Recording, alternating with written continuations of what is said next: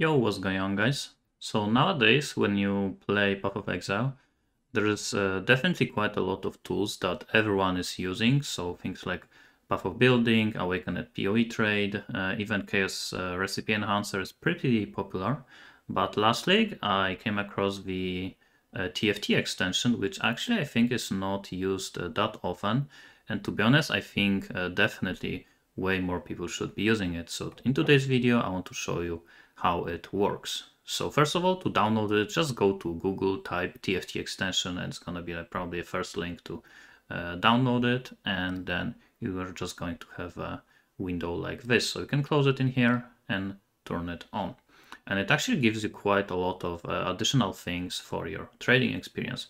But in my opinion, probably the biggest and the best thing is when you go, for example, here you want to buy for divine orbs, you want to buy some stack decks or something. And here when you're gonna be trading with people, normally you're just gonna whisper them and that's basically it. But with this TFT extension, you are going to have some warnings. So for example, here you see this name is red and it says user stole items during service. So basically the way TFT works is they have like a big moderating team, and when someone does something shady on during the trade, and someone provides proof that someone did something bad, they just not really ban him, it's just blacklisted. So when you're gonna, for example, contact him, you're gonna get a pop-up that he is blacklisted, so he stole something from someone. But you still, if you choose so, you can still trade with him. Like, it is not banning these people, it's just giving you warnings. And some of them are red, some of them are yellow, like let's say this one. He only did price fixing, which to be honest is not that bad. This is why it is yellow. So again, it is up to you to decide if you still want to trade with him. And this is especially nice to just find scammers. So when you're gonna want to buy, let's say, a doctor card from someone, and it is gonna show you the pop-up that that person scammed someone, it's obviously higher chance that you're not gonna get scammed. So this is the best thing about this tool in my opinion. But it also has some additional other options. So let's say you want to buy doctor card. In here it is going to show you prices in, let's say here in an Exalt, here is in Divine, like 5.2, but you don't know like how many Chaos is 5.2. So here it is actually going to show you what is the actual price. So 5 Divines and 0.2 Exalts right now, I mean Divines is 32 Chaos. So this is basically is going to show you like this price after the comma. So here you can actually choose this option. So it is going to show you always or prices up to, and you can choose the amount basically. Here you have some additional options like hotkeys and so on. You can actually go through these options. To be honest, I still haven't explored this tool myself or extension that well. But another good thing you can do with this is here you have all of the prices.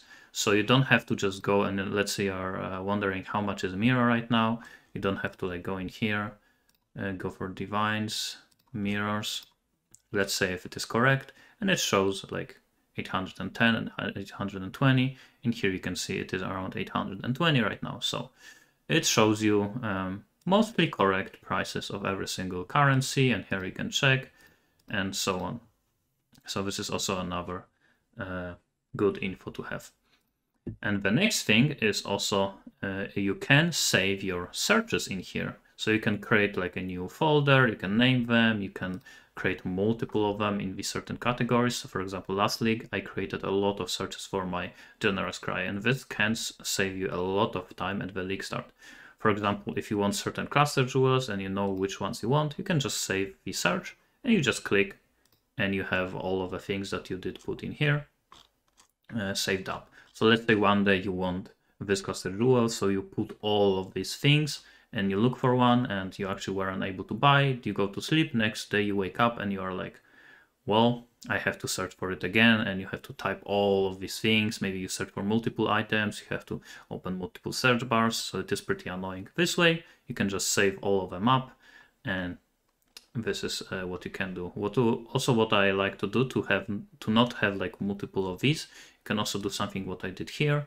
let's say these are the sextants that I most of the time would buy. So you can save them up like here, and then you can just untick one, go for this one. Then if you want this one, you go like this and so on. So you don't have to have multiple searches for each different sextant. You can just do it in here. And you can actually do the same things for like cluster jewels and so on, but it is up to you how to do it. And obviously I'm gonna set up some new ones for the next upcoming league. But if you are wondering if I'm gonna send them, like can I share my own list? Well, first of all, I can't really share it because I don't even like I haven't even made one yet. And second of all, I don't really want to share it, to be honest, because if I share it, obviously many people will use the same as I am, and it is not gonna help anyone. We are all gonna fight for the same items, so it is annoying. And it doesn't take too much time to just set it up yourself, so it's gonna take you maybe like 15 hours, half an hour. If you have like PoE, you are gonna know which items you want to buy, so it shouldn't be that hard to set it up. But yeah, that's basically it. If you have your own additional tips, if you are already using this extension, what other things you can do with it, obviously also feel free to leave the comments. But that's gonna be it for this video. Thanks for watching and see you next time.